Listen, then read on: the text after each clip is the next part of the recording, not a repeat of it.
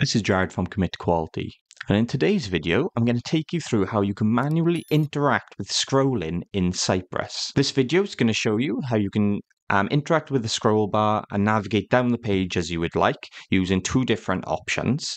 I am also going to create a scrollable element video as well. However, I haven't updated my website yet for this, so that'll be coming in a future video.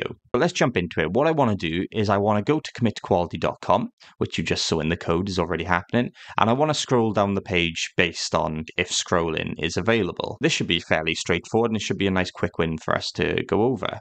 So what I'm going to do is we're already going to commitquality.com. I'm actually going to do a side.pause here because this is how we're going to be able to see that it works all okay. So I'll say side.pause and then we're going to say side.scroll to.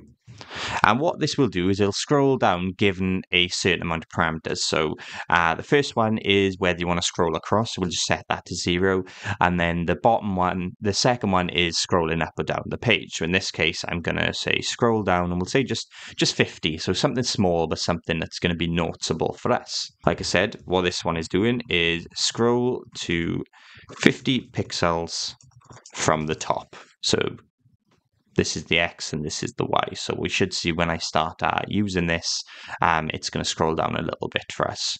What I'm going to also do then is I'm going to put a side up pause again in here just to see that this works as expected for now.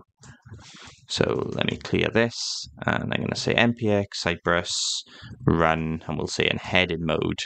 And what we should see is Cypress open and we'll be able to hit the breakpoint on this side up pause. So that's brought over here. And because it's in a smaller window, we should be able to see a scrollable. Okay, great. So we've paused here at the moment.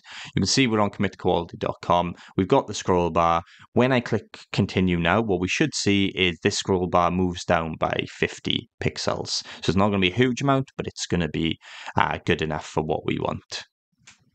So let's continue, and there we are. You can see it jumped down a little bit, worked perfect as expected. So let's continue out to this. So that's the first way of manually interacting things. If you know, right, I want to go to 50 pixels down the page, I can do that. But what if then we say, okay, I want to scroll to a given element? Well, we can do that as well. Let's, after the pause, let's say side.get, and let's actually find an element on our web page.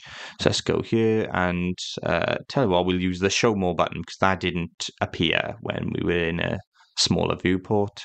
So we've got a data test ID here, so let's take that. Let's go back to Cypress and we'll say get by data test ID.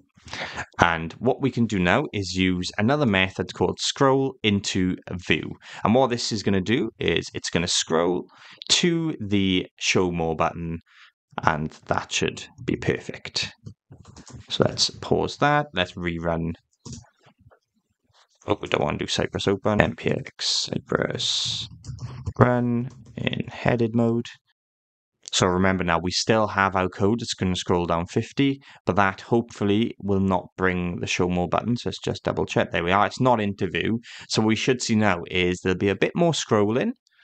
That's going to wait until that show more button is brought into view for us. So let's click resume, and there we are. We can see a scroll down to show more working perfectly as expected. So let's continue that, close that down. Fantastic. That all worked as we wanted. Let me just clear this terminal. One thing I did want to touch on, there are some options you can pass through. With these arguments, you could do different things. So you've got duration, which will give you it'll slow down the scrolling. You've got things like ease in with the scroll animations. You can output some logs. You've got the offset, which can be really handy as well. So it's the amount to scroll after the element has been scrolled into view as well.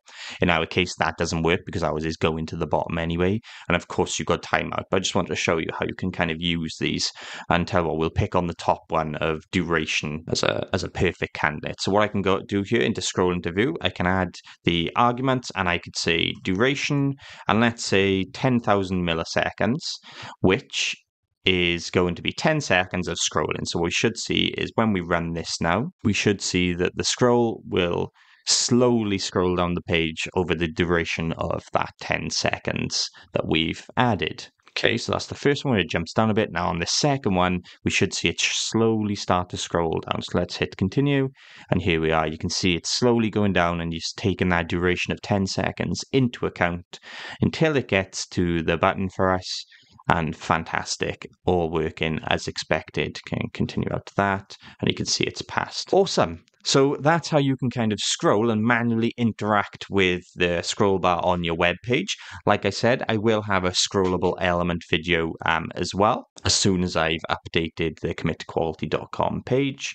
As always, do you have any questions, please drop them down below. A like and subscribe is appreciated. I've also enabled super thanks, so if you are finding my tutorials helpful, if you'd like to help contribute to my channel, you can of course add a super thanks as well. As always, have a great day. Thank you for watching.